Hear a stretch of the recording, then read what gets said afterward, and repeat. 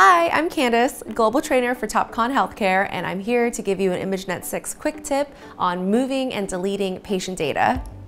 Okay, so now I'm going to show you how to move and to delete scans if you did them under incorrect patients or if you just need to delete bad scans. Go to Administration, Management, Patients.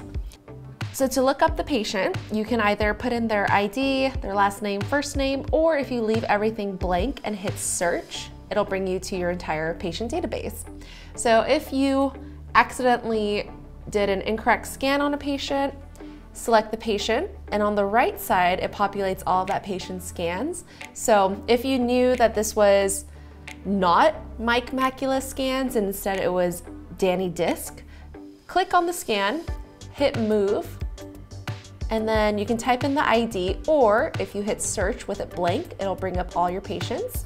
Then you can say, oh, okay, I'm gonna move Mike's scans into Danny Disc scans by clicking on Danny Disc and hit move.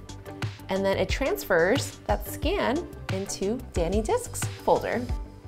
Now, if you wanted to delete a scan, you can select as many scans as you'd like, and then hit delete on the right, and it'll say you're trying to remove, are you sure? Hit OK.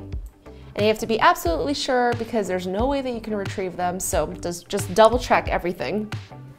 And that's it. And that's how you move and delete patient data in IMAGEnet 6. For more information, please check out TopCon Healthcare University, and we will see you later.